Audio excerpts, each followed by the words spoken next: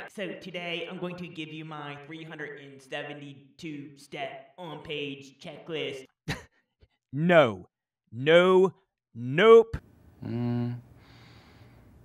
We will absolutely not be doing any long on-page checklist for on-page SEO because that shit is absolutely ridiculous and totally unneeded. Look, I've done 9 figures in sales and well into the 8 figures in commissions online, and it's never been from making complicated, all right? I'm about to show you how you can get perfect on-page SEO in like a minute with just a couple of clicks. Man, that sounds so simple that it almost sounded scammy. But it is that simple, and I'm going to prove it to you. But all of the clowns who tell me I haven't really done the numbers I say I've done and actually shown I've done, you can post your "this guy is a scammer" comments right below. Love seeing those comments. And hey, I won't even be mean to you if you post those comments below. Because frankly, I don't want you to spit on my food when I go to the McDonald's drive-thru and order a cheeseburger from you.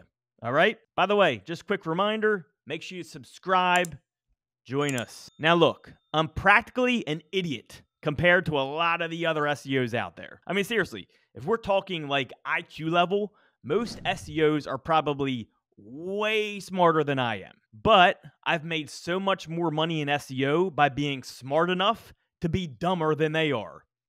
Did that make sense? It's like some of these SEO cats just do and say stuff to make the process more complicated so they look smarter. And that's it. You dumb, smart people, stop being so smart. It's okay not to look smart for a second. And actually, it's going to really help you out when it comes to SEO. All right, so if you're one of my students and you've been following me for some time now, you know that my on-page SEO strategy is pretty simple, right, as far as the rules that I follow. But this video is going to go beyond those simple rules. It's going to take it further and show you how to have a bulletproof on-page SEO outline. And you can get this outline literally in less than a minute, and I'm going to show you exactly how to do it. But before we get into how to do this bulletproof outline, I want to remind you of the most important on-page SEO factors. And look, if you've already seen this, stick with me because this outline part is going to absolutely change your whole SEO game. Seriously, you do not want to miss this one. All right, so let's review my super simple on-page SEO rules. And bam, there you have it. My simple on-page SEO rules. Let's cover them really quick, then we'll get to the outline. So the most important on-page SEO factor, and these are only 7 things you need to pay attention to, by the way. These are the 7 things that I tell my students to focus on. So the number 1 most important factor is a keyword in domain, okay? If your keyword is in domain, that is the biggest on-page ranking factor. Now, it starts off as not a huge ranking factor if you don't have many links, but as you get more links, the on-page factor of having a keyword in your domain gets more and more powerful. So as more links come in, the power grows of having the keyword in your domain name. Now, if you don't have a keyword in your domain name, you obviously just want to get it in your inner URL. Number 2 would be keywords in your title, okay? Now, I used to just kind of fill my titles with keywords, like, for example, best e-cigarettes, e-cig reviews of 2024, things like that. Now what I do is I put my keywords in my title, but I also do something engaging. For example, like the best e-cigarettes of 2024 with reviews, don't kill your lungs. Like something that makes people say, what the heck's he talking about? I got to see. Something that causes engagement, all right? Number 3 is keywords in H tags. Now, this is where the outline is really going to come in play, okay? You want to have your keywords of variations in H tags, and actually the outline is going to show you exactly what to put there, which was kind of a missing piece before, so stay tuned. Number 4 is keywords in description, but again, make it engaging. So before, I would just focus a lot on getting keywords and keyword variations in my description. Now I focus on that, but also making it engaging. For example, I might put my keywords in, then at the end say, hey, click here if you don't want your e-cigarette to blow up in your face, right? Something like that makes people say, oh, I better click this and find out what he's talking about. Number 5 is keywords in content, but under optimized if anything. What I mean by in content is regular size text. Now, when it comes to regular size text, this is a very small ranking factor for Google because I could have a page about e-cigarettes and talk about how my cat licked my e-cigarette, but that page has nothing to do with cats. If you just have cats in your regular size text, but nowhere else, like number 4 and above, like in your key, like in your URL or domain or title or H tags, you're never going to rank for cats, no matter how much domain authority you have. The reason for that is because small text or just regular size text is virtually not even a ranking factor. So what I do when it comes to my content or my regular size text is I just make sure that I have my keywords in there once, and then I under optimize if anything, because you're not going to get penalized for under optimized because they're going to know your keywords are in your H tags and your title and your URL and that type of stuff. But if you're over optimized, it can definitely hurt you. So just make sure you put your keywords in your content. But if you're questioning how much you should have, go on the lower amount, if anything. Number 6 is good formatting. This is one of my newer things on my list. You want to make sure you have bolding and bullet points and number lists and headings, etc., images and videos if you can. This just helps with the rankings these days. A well-formatted article is just going to do better for you. Number 7 is make your word count similar to the first page that has similar authority, right? So if there's 5 sites on the first page that are domain authority 90, I'm going to ignore those. If the other 5 results on the first page are more like my level of authority, that's what I'm going to base my word count off.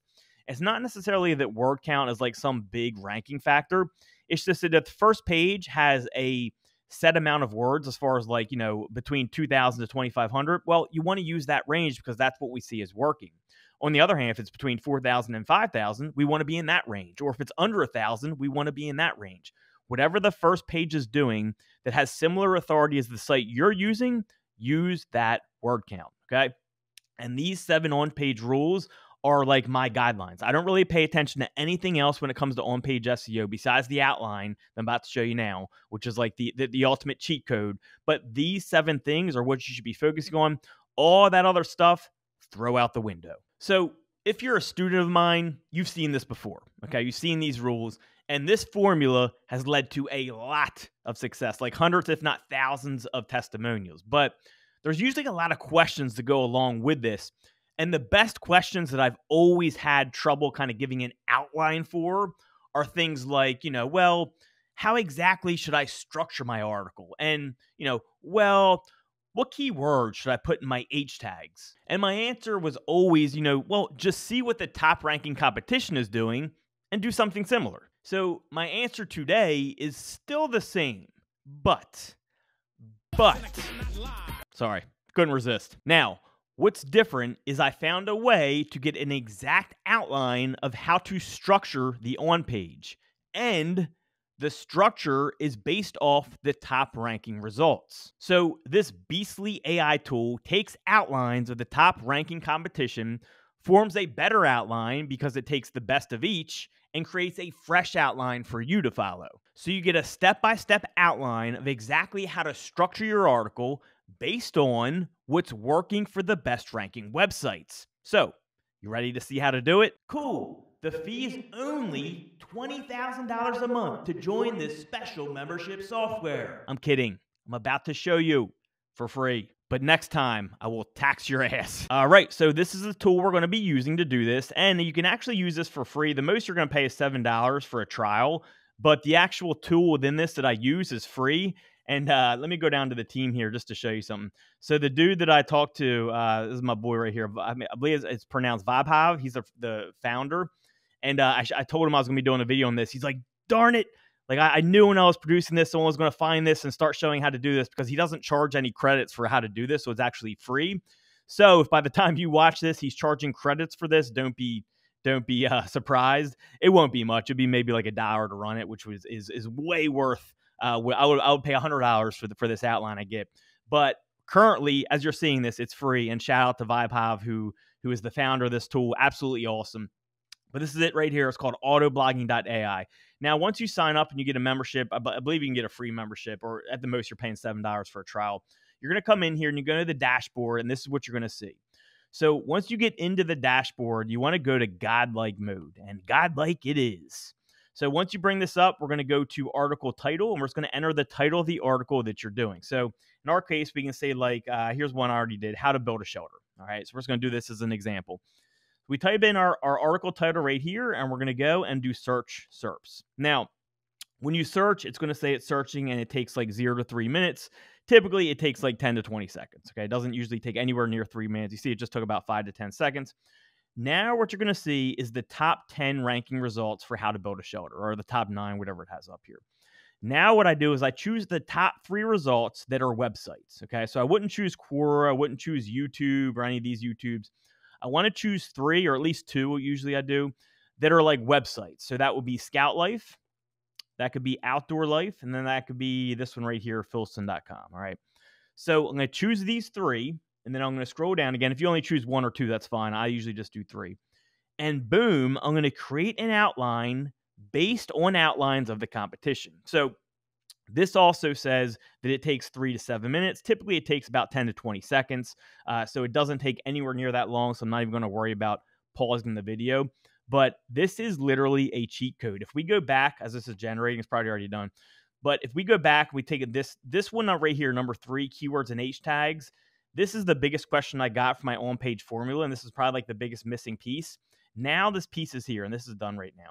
If we scroll down, we have an exact outline to give to a writer, or to just have this write if we want. This can write an AI article, and then you can kind of edit it with human stuff in there. But this would generate an article based on what's already working for the top ranking results. So all these H tags that we have are based off the outlines of those top 3 ranking websites. So it's taking the best of all 3 websites, branching it together into one outline, and giving you the best of all worlds. So you have your full on-page SEO formula right here. All the H tags you need are right here. Exactly what to put in your H tags, exactly where they go. You have your exact structure. You can either send this outline to a writer to write it human, or we can simply click on generate article. And then you can use that article, which, by the way, I just made $58,000 in commissions off an AI site in one day. One day, that was one commission, one sale. So AI content still works very well if you want to use it. The other option, if you don't want to use pure AI content, is to generate it and have a human editor come in to kind of humanize it a little bit.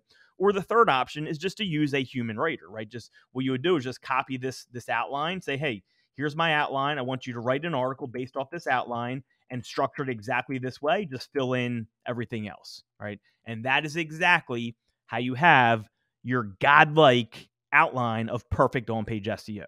And it is really just as easy as that, okay? Stop going through the stupid ass 900 step on-page SEO checklist. Focus on the principles I just talked about. Get your outline. That's it. Stop trying to be smarter by doing more. But I have to add my special schema tags and put my image location identifiers in the meta tag. Nope. No, you don't. Nope. Don't have to do it. Don't have to do any of that. I mean, look, go ahead and do it if you want to drive yourself crazy and get absolutely nothing out of it. Look, I'm already married with kids. I got enough of that driving me crazy stuff going on in real life. I want no more of it when I sit down at my computer. So KISS, you know what that stands for? Keep it simple, smartasses. And hey, subscribe.